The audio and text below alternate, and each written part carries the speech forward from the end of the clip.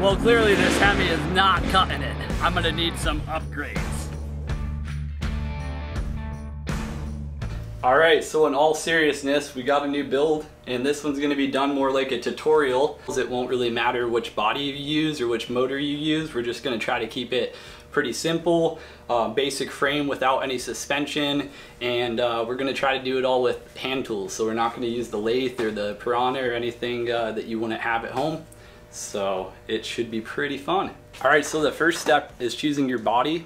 What we've noticed is the ones with the 2 seats, they generally have more room inside for humans, you know, rather than kids. And then what I noticed personally is the bigger hood, the better, right? It'll help you put the engine in there. The Jeep build seems pretty hard to me. That's not enough space. So to keep this build basic, we chose a dirt bike air-cooled motor. So that's gonna make it cheaper, lighter, smaller. You won't have to do a radiator, any coolant lines, anything like that. And this one's electric start too, so you don't got to worry about getting enough room for a Kickstarter. And yeah, so it's also going to be probably the cheapest motor you can get. So our builds we like the best are the ones that we've been able to keep the most of the body, so we're just going to slowly strip it down, try to get the motor put in here, and then we'll see what we really need to take out of the interior of the body, and then just bit by bit remove what we have to make it all work.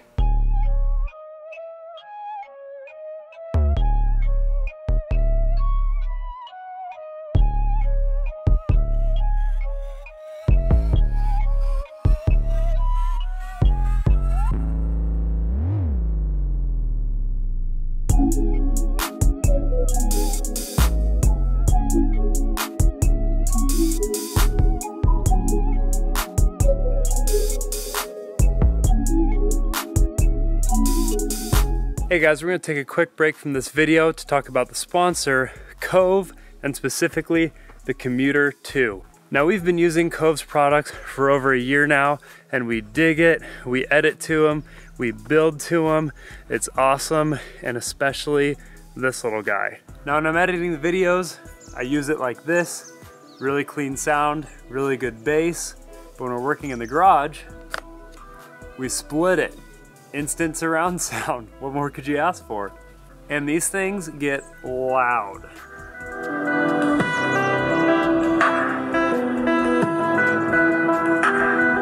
We can listen to these things for up to 7 hours without having to recharge them.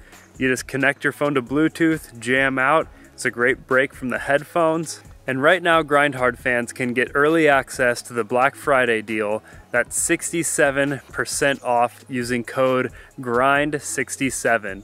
So head over to coveaudio.com/grind67 and use that code, and you will get 67% off this super cool speaker. I think you guys are gonna like it, but for now, let's get back to building. All right, so now we're back to the build. We're gonna open up all the parts that are gonna come in the kit, and there'll be links to everything in the description. So let's check it out.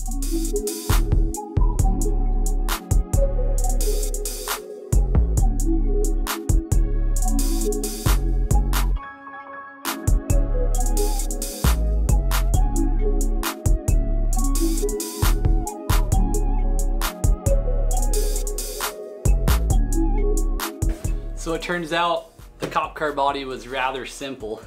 It's definitely a lot easier than some of the other ones. So I put the motor on the front axle there, and then I just used that to start off getting a good height for where I'm gonna want this, and then to position how far forward I needed it. Once I did that, then it allowed me to see really how much of this I need to cut out. So now I'm gonna try to leave these floor pans in for rigidity and start by removing basically just this bit here, and that will give me room for my feet and for steering and all that to go through. So what I'm cutting this with is just a Dremel and a little cutting bit, but some of it I'll do with like just a razor knife. You could do it all just scoring it a couple times, and then once you get a mark you can normally break it off, or even just a handsaw. So, but this is the fastest, and these are still pretty cheap and handy.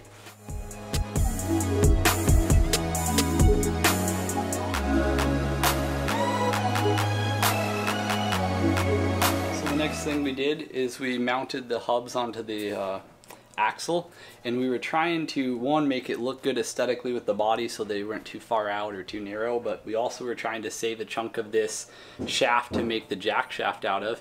and it looks like it's gonna work. So once I got that set up there, I'm just gonna mark this. I'm gonna cut that section off, and then I'm gonna cut the threads off because that's not for us.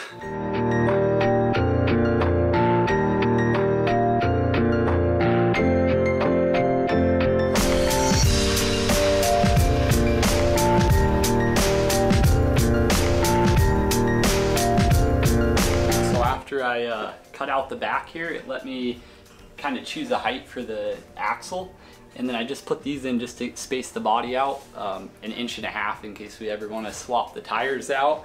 And then I did it up front too, and I threw these bearings on the back, and this is what's going to be mounted to the frame just to keep that axle nice and stable. And then when the spindle's up front at the 1.5 inch body gap, they don't well, this goes that way for the tie rod.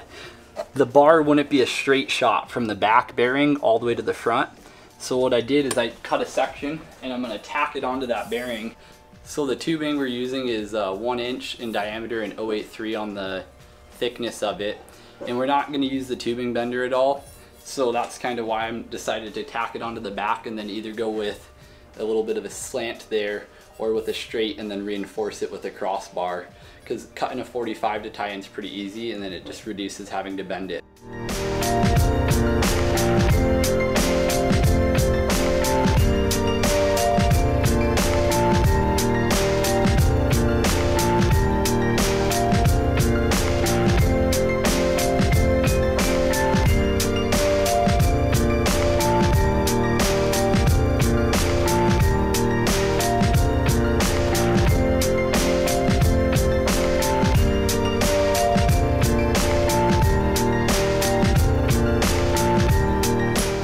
Bar, the first bar.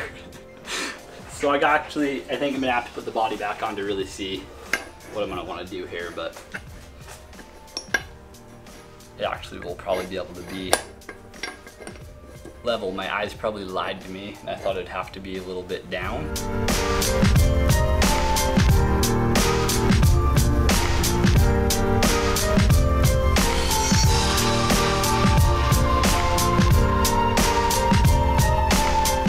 This first bar tacked on to the back there, and now I can kind of come up here and see where I'm going to need to pivot in.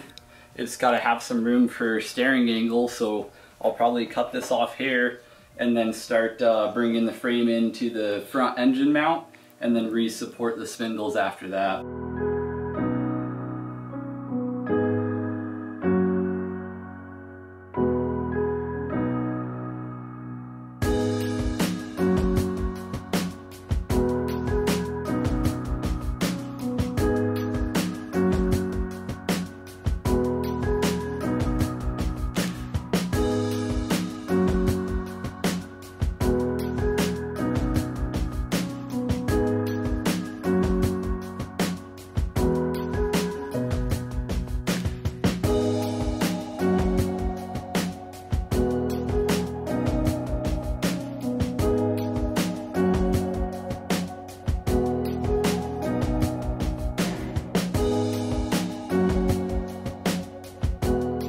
So I laid out all the tires and put the body there, got them roughly where I wanted.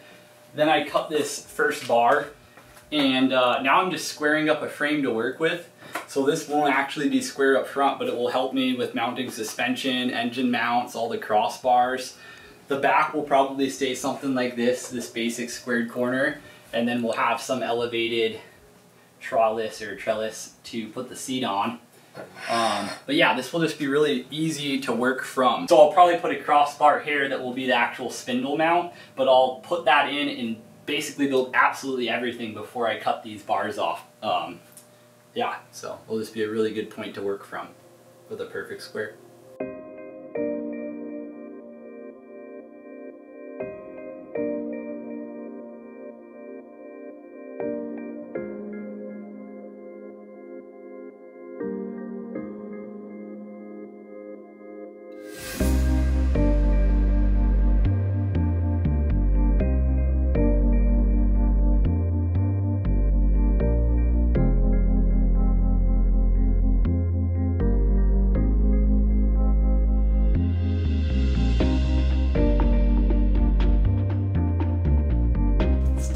already got the engine inside. The first side of the engine mount's done. We have a square frame to work with, which is important. And we got the axle in. Got the brake rotor on there. Made sure we'll have room for the caliper. And then we just had an extra chain sprocket we threw in there to make sure that will clear. So next episode we'll probably work on the front spindle connection point and the other engine mounts. And after that, then we'll get into the chain. So there actually, it doesn't look like it right now, but there's a lot of room once you get in. We'll probably have to cut a little bit of dash out, but it's gonna be pretty open in the nose. This big boxy front means plenty of room for your feet, and that's awesome. And so we'll probably extend the shift mechanism so that your legs will actually be pretty straight. So yeah, so the chair's gonna go back further too. That will give us a little bit more room. And yeah, it should be pretty comfortable, which is, you know, always ideal when you have no suspension. You want maximum room inside. And the door's still open, so that's cool. So we talked about the whole working from a square frame, how helpful that is. The next thing is level. So if you have a level shop, good old-fashioned level is gonna work. We don't have that. That's not a luxury here at Grindhard. So these are like pretty cheap on Amazon or whatever, and you just, I'm gonna start it back here on the axle, zero that out, and then we're just gonna work off level, using that as a level line.